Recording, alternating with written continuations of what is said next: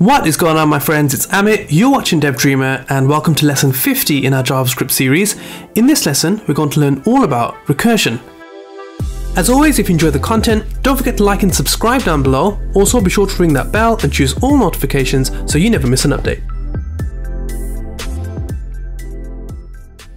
Okay, so welcome back to lesson 50. In this lesson, let's learn all about recursion. Now, if you've done a fair bit of programming before, then recursion is probably something you've heard of or perhaps you're already familiar with. But if not to worry, by the end of this lesson, you're going to know exactly what it is and what it's used for. So let's start then with understanding what recursion actually is. So recursion, or a recursive function, is a function that calls itself inside the function body, and then it's also responsible for stopping itself. Remember, functions are also known as first-class objects. In other words, we can use functions pretty much anywhere. We can have functions inside of functions, we can pass a function as an argument to another function, and you'll start to see this a lot more over the coming few lessons as we start to dig into advanced functions. Okay, so the idea then behind recursive functions is that inside the function body, we call the function itself.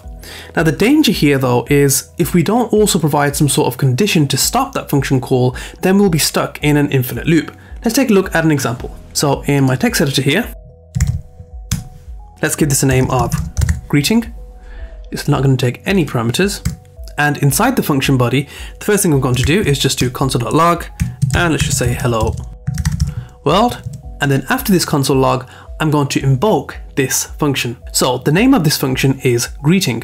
So down here, I'm going to say greeting and then also invoke that function.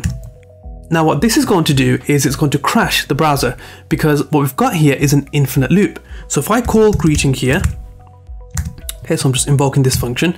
Once I save, what it's going to do is it's going to look for this greeting function, which is this function up here. Okay, it's then going to console log hello world.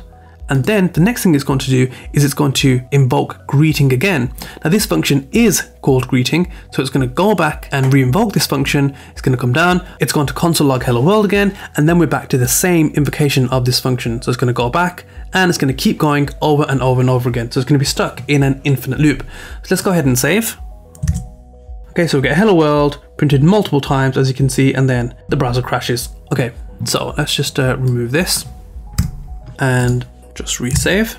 Okay, so that was an example of an infinite loop. As you can see, we must always write some sort of code, some sort of condition to stop the recursion. This code or this condition that we write is called the base case. Now, if all that sounds familiar, then you'd be right, because that's exactly what we can do with loops, right? We can have a for loop and we can specify a variable, a condition, etc., etc. However, sometimes recursive functions are a more elegant way to perform this action. Let's take a look at a new example now of a countdown timer. So let's get rid of this. And first we'll look at doing this with a normal for loop, and then we'll use recursion to see the difference between the two. So let's first create an arrow function and we'll call this countdown. It's going to take a number parameter. So we'll just say num. And then inside the function body, we're going to create our for loop. So I'm going to say for, let I be assigned the value of num. And then we want to check to see if I is more than or equal to 0. And seeing as though it's a countdown, we're going to decrement this. So I minus minus, and then down here, we're simply going to console log the value of I. Okay, now what we can do is we can invoke this function, so countdown, and the argument that we supply, the number, is basically going to be what we start our countdown from. So I'm going to say 7. Now, if this was confusing or it's not familiar to you, then I do have a lesson on for loops. I'll leave a link to it somewhere so you can check that out. But now if we go ahead and save, in the console, we get a countdown. So we get 7, 6, 5, 4, 3, 2, 1 down to 0. Okay, now let's recreate this using a recursive function. So let's get rid of this. And for this, I'll provide some comments along the way as well, so you know exactly what's going on. So first then, let's say log the number. So very simply, we're going to say console.log and then our num parameter. Okay, so at this rate, if we just clear this, if we were to save now, we'll just get 7 in the console. Okay, like so. And then the next thing we want to do is we want to take our number and minus it by 1. So here I'll just say minus num by 1. So here we can just say num minus 1. And of course, let's go ahead and store this in a variable. So we'll say const, and let's call this updated num. Okay.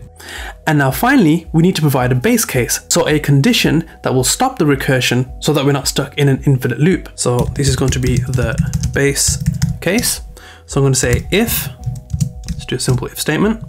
So we're going to say if updated num is more than or equal to 0, then we want to continue. So we're going to say if that's the case, then invoke our countdown function. Now for the parameter, this is going to be updated num. So every time it loops through, we want to use the new updated number. That's going to be num minus 1. So in here, we're going to say updated num. And so now if we go ahead and save, perfect, we get 7 down to 0, and we've done so using recursion. Now obviously we got the same result using a for loop and recursion, but the difference is in the background. So why should we use a recursive function here instead? Well, the for loop approach uses extra variables, so the I variable each time, to track the current number after each loop. However, the recursive function simply passes along the updated number each time we invoke the function again. So here, no extra state is needed. Okay, so that's all about recursion. Let's go ahead and summarize. So recursive functions are functions that call themselves within the code block. We must always specify a goal or rule for stopping that call, and this is known as the base case. Otherwise, we'll get stuck in an infinite loop. And finally, whilst recursive functions and loops are similar, sometimes recursion is a more elegant approach to solve the problem. Okay, so let's take a look at your tasks for this lesson. So just a single task for this lesson then. So for your task, I want you to create a recursive function that counts from 1 to 10, and I want you to log this to the console. Make sure you include a base case, okay? Because as you've seen, if we don't, then the browser will crash. So pause the video, try this out, and when we come back, we'll take a look at the answer.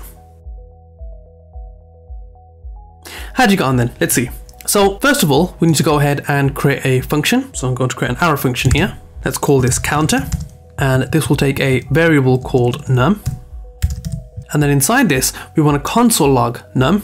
So we're going to say console.log num. And just to make this a bit clearer, down here, when we invoke this function, we're going to say counter, and then we're going to start at 1. Okay, so the first thing we should see in the console is going to be the number 1. Next, we need to add 1 to this number. So I'm going to say const updated num, and this will simply be num plus 1. And then finally, we need to supply our base case. So I'm going to say if updated num is less than or equal to 10. So as long as that condition is true, then we want to continue to invoke this function. So we're going to say counter, and for the argument, we'll pass in our updated num. Okay, so that should all work fine. Let's go ahead and save. And in the console, we get the numbers 1 to 10 printed out.